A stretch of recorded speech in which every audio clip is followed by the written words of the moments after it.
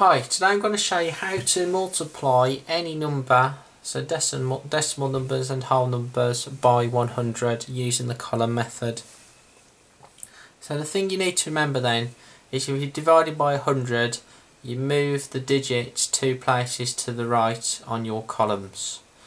So let's have a look at our examples here. So example 1 then, we've got 5.9 divided by 100. So I've already drawn out the columns here, so we just need to write 5.9 into the correct columns. So we have 5 units and we have 9 tenths. So if we divide it by 100 then, we move the digits 2 places to the right. So the 9 will go 1, 2, so drop the 9 into the thousandths column. Move the 5 2 places to the right, 1, 2, so that would be in the hundredths column.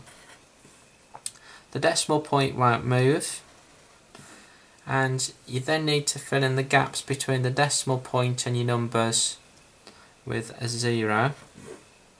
So that's just one gap to fill in.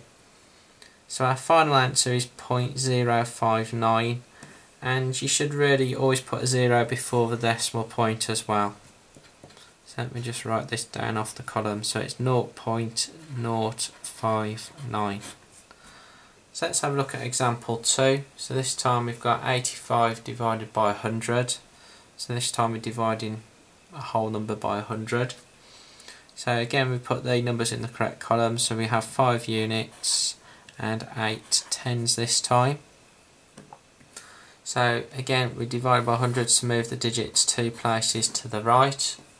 So let's move the 5 first of all, so 1, 2, so the 5 goes in the hundredths column. Move the 8 next, 1, 2, so put the 8 in the tenths column. The decimal point doesn't move, so we haven't got any gaps now between the decimal point and the numbers, so we don't have to fill in any zeros, but we just need to put a 0 before the decimal point. So my final answer is 0.85. Thanks for watching.